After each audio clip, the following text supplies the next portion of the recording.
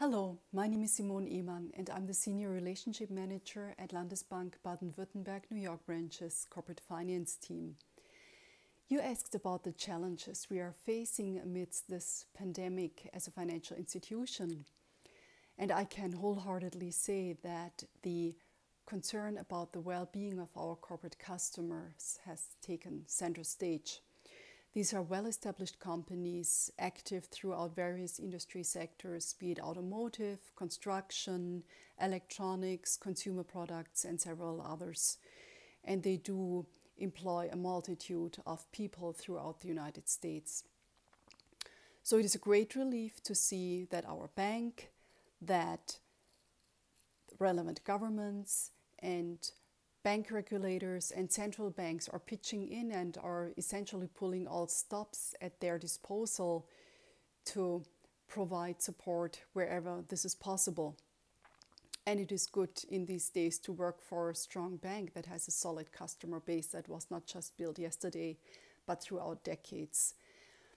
So we certainly miss the personal interaction with and also the visits to our clients. This is such a vital and joyous part of our responsibilities. And among the colleagues, and also I'm sure that's true for our management team, we do miss the full infrastructure that we enjoy at our branch.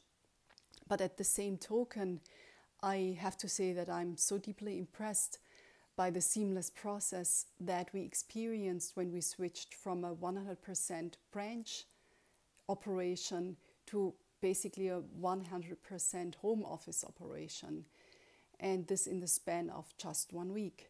So we were fully operational at all times with structuring and funding loans and lines of credits, issuing standby letters of credits, taking deposits, providing hedging products, and providing support wherever needed. So, and personally, without the daily trouble of commuting into and across Manhattan, I dare to say that I have even become more productive, and that really thanks in large part to our IT team who managed to extend this secure office environment into our decentralized home offices. So business focus, I would say, has sharpened, as everybody is acutely aware of the exceptional circumstances we are in, and all hands are on deck. They are just on deck in different locations. I also believe that we might have reached one or the other goal and milestone that we have in our digitalization strategy sooner than we might otherwise have. And to conclude, I'd like to respond to your question about how this will change us going forward. And I'd like to do so by expressing my hope that society and its economic and commercial actors really take the lessons to heart in mind, that long-term thinking and stable business models, sustainability, are really the basis and strong pillars for weathering all kinds of unexpected storms.